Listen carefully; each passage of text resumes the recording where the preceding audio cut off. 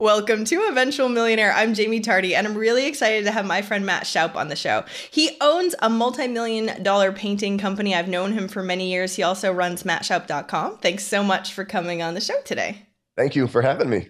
I feel it's so funny. We've met each other years and years ago, like when Eventual Millionaire first started, and we've talked so many times. I feel like I've interviewed already, and I never have. We haven't officially, but yeah, we have talked a lot. I've watched you come up, and you're killing it, and it's awesome to see. Oh, I really appreciate that. So why don't you give us the rundown of creating this painting empire? Because the thing is that you sort of came from nothing, and you've made this amazing business.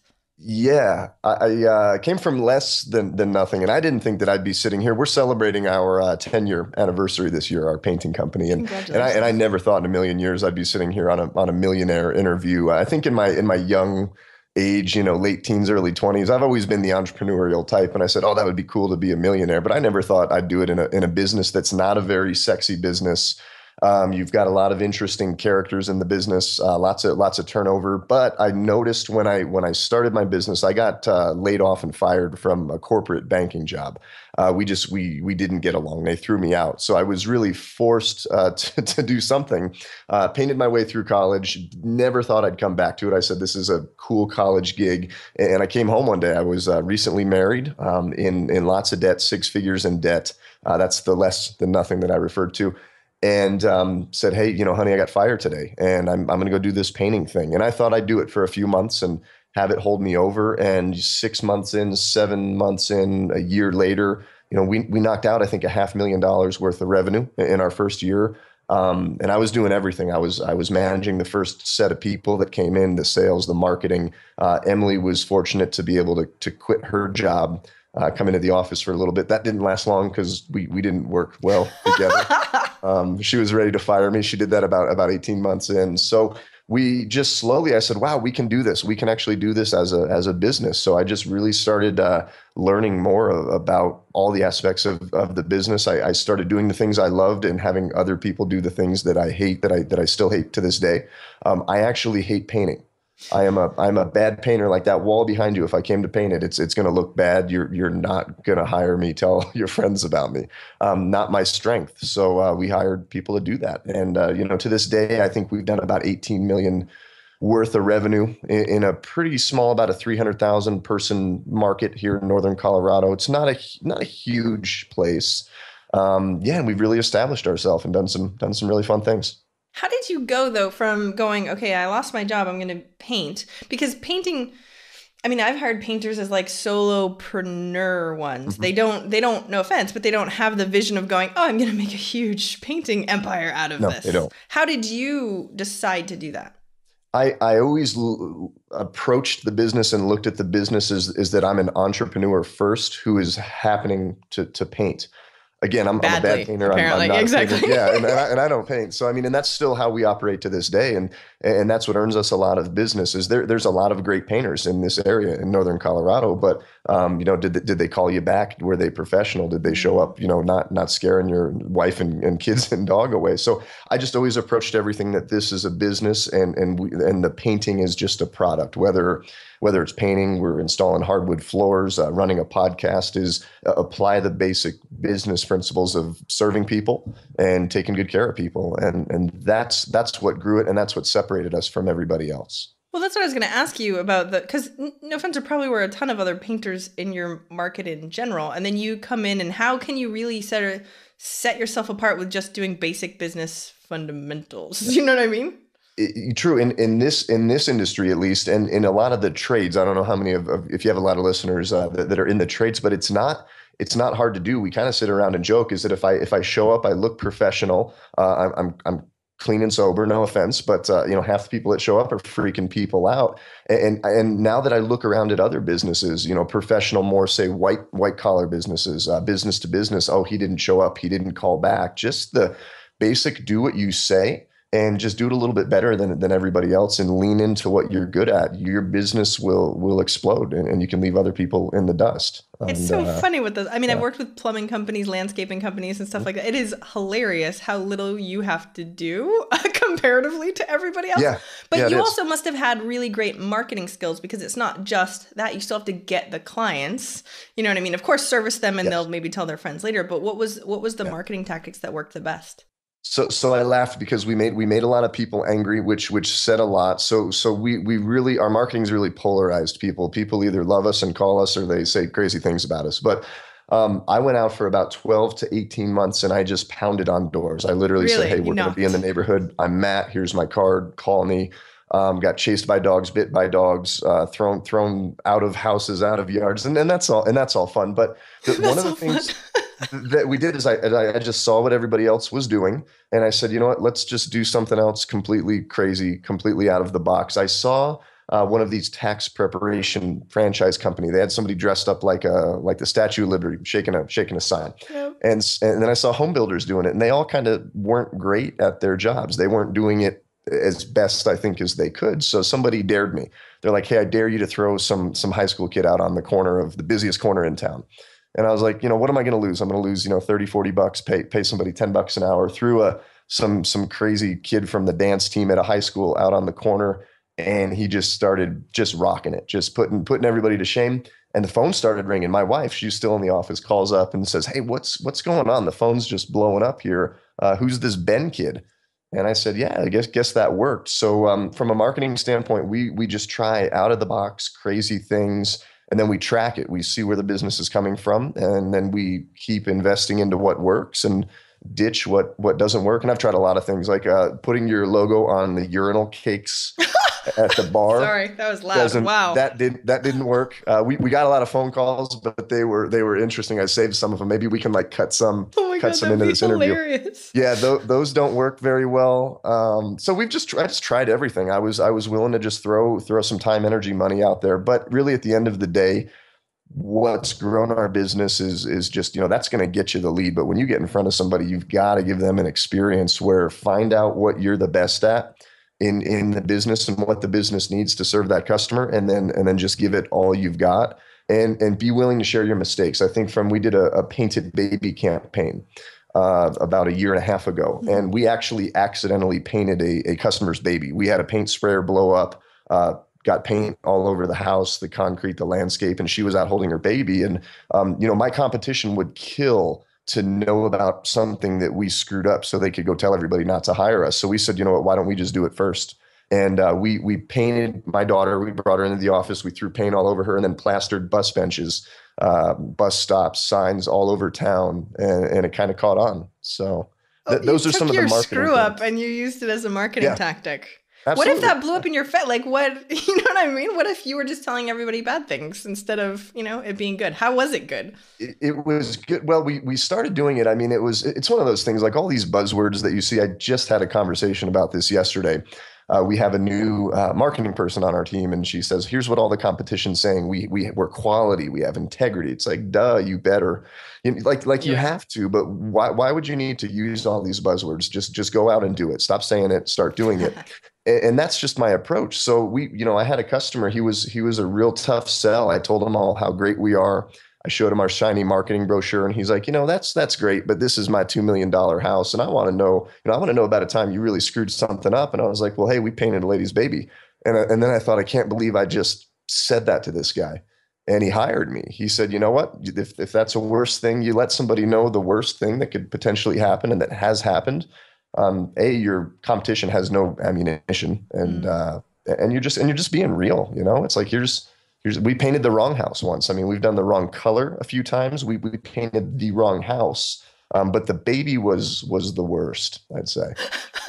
So we knew, to answer the question, coming back Mm. to it, is we knew it was getting some good attention because we would just start sharing it. The campaign was really born out of, man, I've been sharing this story at every single appointment we go on, and people are just rolling and they're laughing and they're Mm. signing contracts left and right.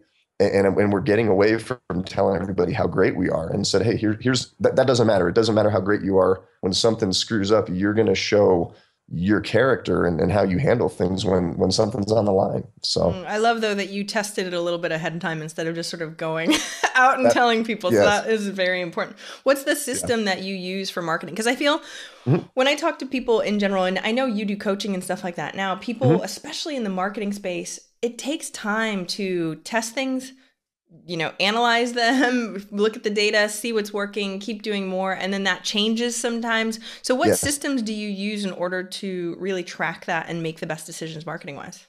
Awesome question. I've always been a numbers guy and a math guy. So from the very beginning, we've evolved into having a pretty cool CRM that we built that tracks where everything comes from. So I'd ask you if you call, where did you hear from us? And it went from door knocking and sign spinning to building that client base and then word of mouth. And again, like the urinal cakes, we crossed that off the list because those didn't work. We just listened to these phone calls.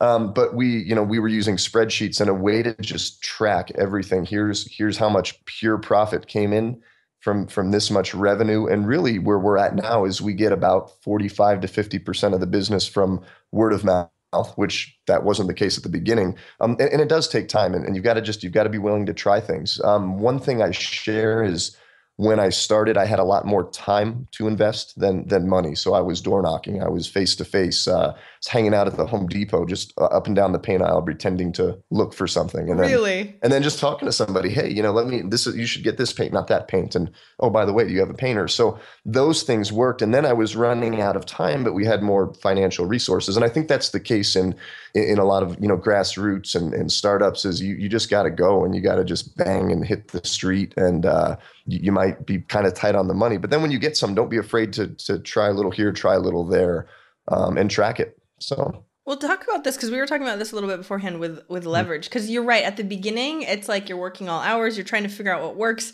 you're being the guy knocking, and everybody's like, I don't yeah, want to do this, especially online. They're like, I don't want to call people on the phone, no, or I don't yeah. want to do the stuff that sounds difficult or hard. But give me the evolution of like how you went from knocking on people's doors and having people kick you out to actually having some leverage.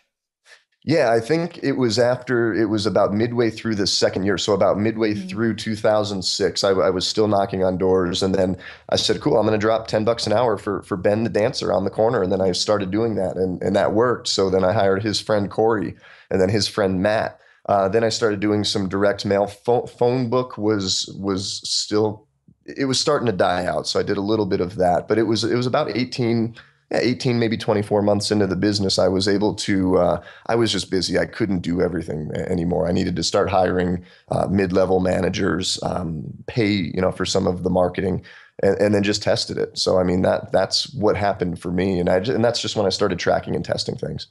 Well, so what was your first like couple hires? Of course you had painters at first, but like who was that Yeah. main person? Do you have a customer service? What was the evolution of Mhm. you and how many employees do you have now too? Yeah, right now we have between 75 and 90, Wow. depending on peak. And I directly manage a leadership team of about 8 people that then, manage everybody else. So when I started, it was me. It was Emily. She was my unpaid intern. And then I had one painter that had kind of rolled through with me from the college painting days. And he worked by himself, hand brushing houses. His name was Terry.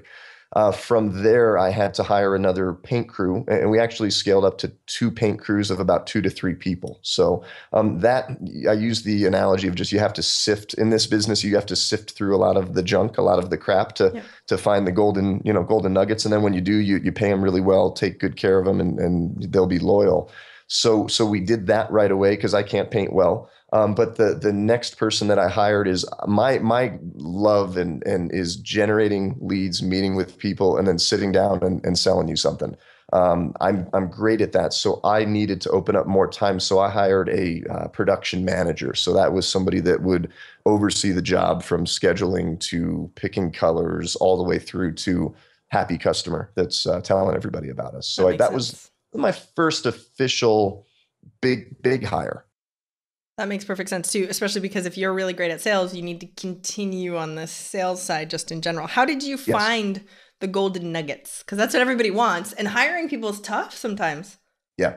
I wasted a lot of time. So, I mean, in terms of hiring and recruiting, the best piece of advice I could give is I think in any business, I mean, we were talking about some hiring and firing decisions you may have had to make. But you're going to get a lot of applicants. So it's that funnel. You put out an ad, a post, whatever it is. And in painting, my typical interview day was go to Starbucks and set up 8 interviews every hour. So I'm there from 8 to 4.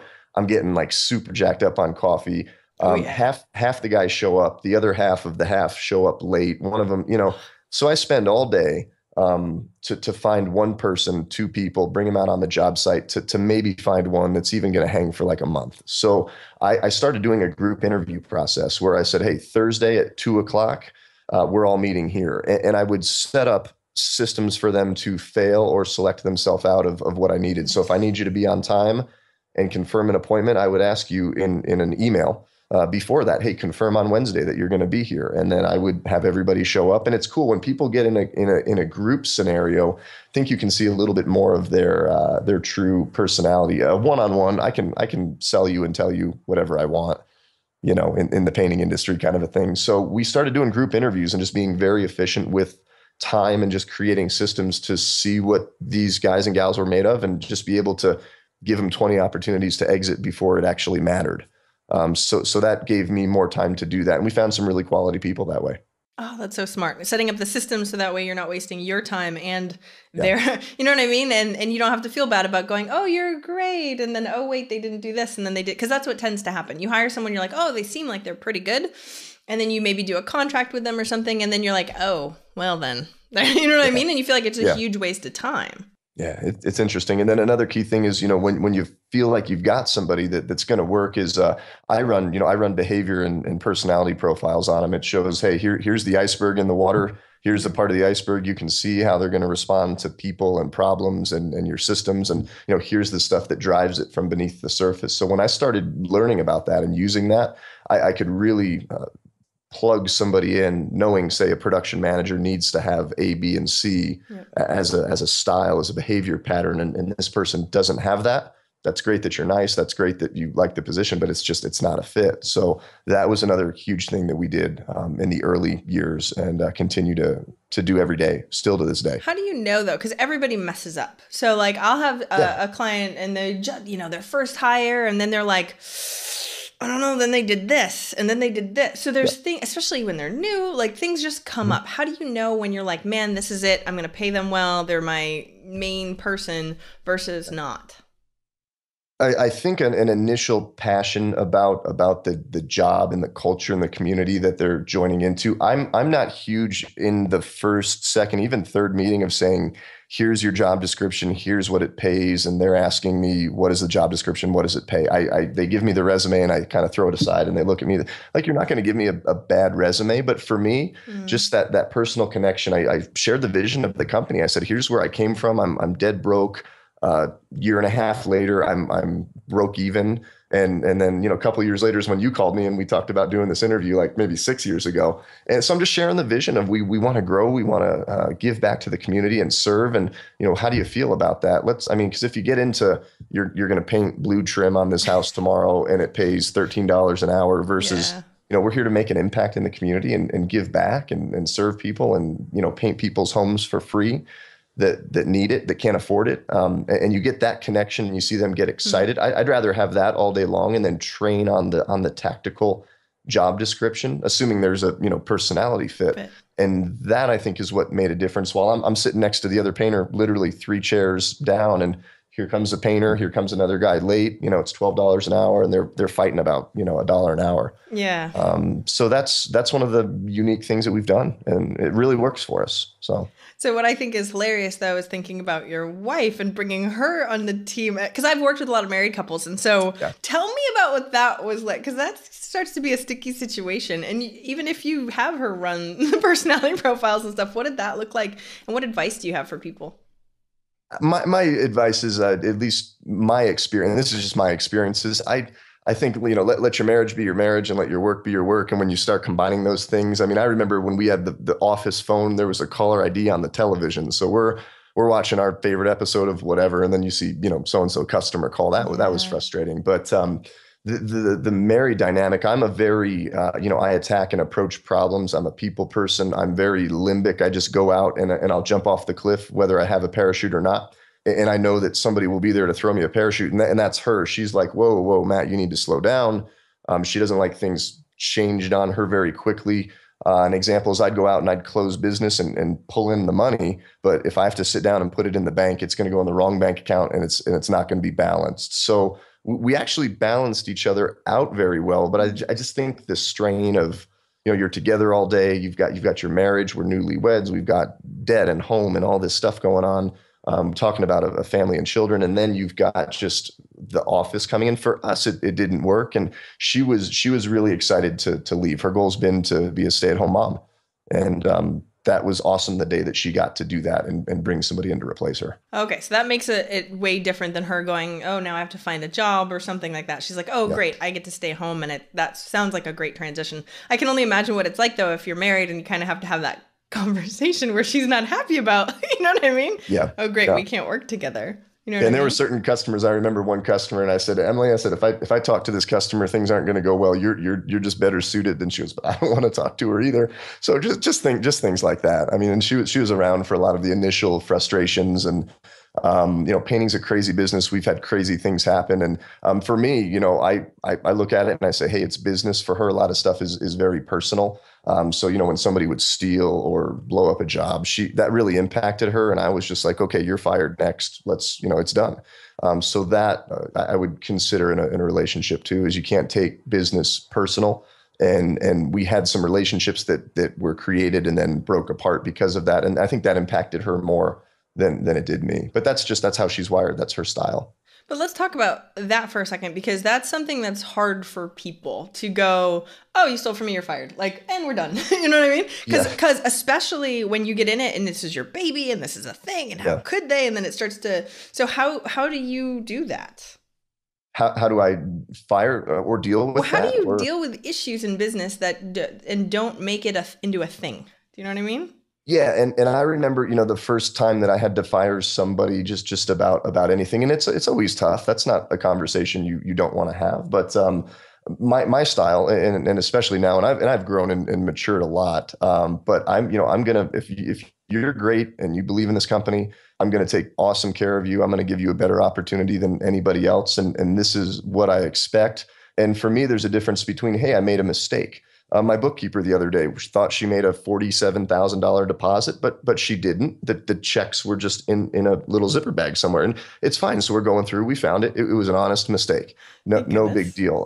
That's not a big deal. But if you're consistently, intentionally breaking a rule, there's absolutes. Like you don't steal from me. You steal from me. You steal from my family. And again, and I'm that very direct style. I don't have a problem saying it, and I'll say it right away and just handle it. But it's tough. It's always a hard conversation. We had to let somebody go. This business, you can. There's a stereotype, but it's kind of true that there's a lot of drugging and guys that'll get in and out of drugs and crime. And we had that happen just a couple of weeks ago, and it wasn't pretty. But I said let's handle this, and we did. And it's nothing personal. The guy that we let go was very respectful. But I've also had people get very not respectful and handle that differently. But for me, I mean, the smile really turns off and it's just straight down to business. But that's my strength. That's what I do. So it's a huge strength. What advice do you have for me? I'm a little too nice sometimes, right? So I'm like, and then I think of their personal situation and I'm like, I don't.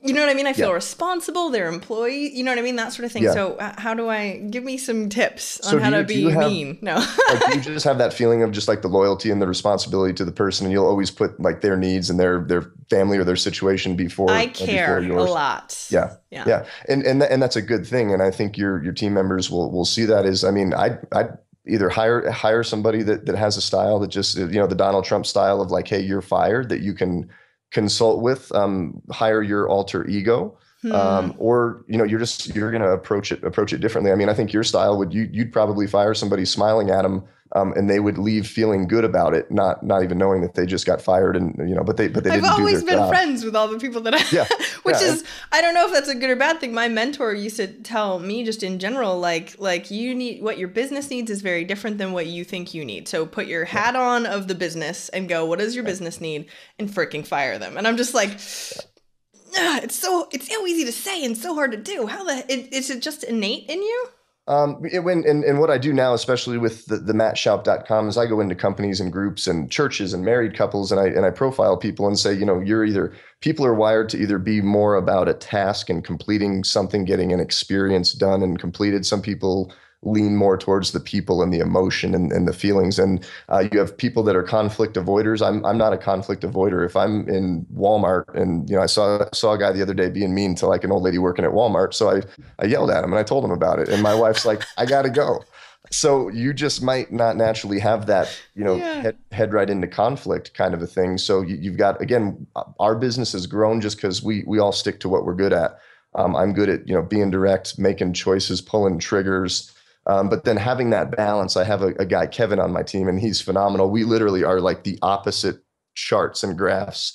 So when I get fired up about something and I'm like, fire that guy, or we can't work for this customer, he goes, hold on, Matt. And he thinks about everybody else. He thinks about the long term. And then we usually we balance each other out. So that's needed in a business. If you've got a whole bunch of, hey, let's go fire everybody styles, Yeah. you're not going to have, you're not going to have anybody left. That would be me. If there's a bunch of Matts running around, I would have fired everybody like 3 times at some point. Such the opposite. But what's so awesome is you said at the beginning, that's sort of what you and your wife did. And you found somebody, Kevin, that sort of has that same thing and can sort of fill that role, which is what we need to have both sides. Absolutely. Absolutely. I love this. Okay, I know we have to start wrapping up, which sucks. I want to have you back on this. I know it goes by really quick. We'll do like part 2. We'll do round 2. It's totally We definitely will. And you have to send me the urinal cake whatever story things, because I'm gonna find a picture, and I literally have to find a message, because it was drunk people at an old Chicago. I hope I can share their name, but it was literally, it's like 3 a.m. Hey man, I need some paint. I'm peeing on you right now. It was crazy. I love this, because some people, like, we talk about marketing tactics and they're like, I don't know, like and you're like making urinal cakes, you know what I mean, to test. I think that's like the best thing ever. Yeah, try it, track it, test it, and you'd be surprised what might work. Oh my gosh, that's awesome. So the last question is, what's one action listeners can take this week to help move them forward towards their goal of $1 million? Is write it out and set a date for it. For me, I had a specific date, and we talked a little bit about this, but set it down, have it be part of a bigger vision. Being a millionaire is really, really cool, but it's not as cool as I thought it would be. For me, the big thing was the impact we get to have giving back to the community and helping people with it. So for me, that drive of the $1 million or the net worth is, here's the bigger picture behind it. So set a date and have a drive that's bigger than you behind it. And then just get to work. I love that. And I have so many people that set a date and then they'll email me and tell me the date and go, I want to go on your show on this date, which I think is the coolest thing ever. I'll be like, sure, if you hit 1 million status, you come on my show. I'll be happy to have you on, which is so awesome. And I'm so happy to have you on. So tell us where we can find more about you and actually what you do, because you definitely do the painting side. You still own that business, but you're doing something on your own. So tell me a little bit about that. Yeah. So the painting, it pretty much runs itself. I still jump in. I'm a little bit of a control freak, and I'm working on that. But as that's going, I've just ventured into speaking and consulting. And as we've talked a little bit, what I do is basically profiling teams and people and individuals, and going into a company, any group of humans working towards a common goal of anything, and say, hey, here's how you're all going to act and behave in this situation. Here's why. Here's what you guys need to do, how you need to communicate. And I go in and do workshops and coaching purely based on what we've been talking about with these styles. And that can all be found at mattshoup.com. Awesome. Thank you so much for coming on today. I really appreciate it. So glad we did it. Take care. Thanks. See ya. I hope you enjoyed that interview. And if you want more like it, go to eventualmillionaire.com. If you click on the millionaire case studies, you will see over 200 millionaire interviews. I don't want you to get overwhelmed, of course, but I do want you to pick the one that might make the biggest difference in your business today. So what's something you're struggling with, and take a look and see if one of those could specifically help you. Don't just take information for information's sake. I want you to be able to take the information, have it applicable to you right now. You use it, you take action, you see results, you come back and go, Jamie, that was amazing. That's what I want. So go check out eventualmillionaire.com and click on the millionaire case studies. Thanks.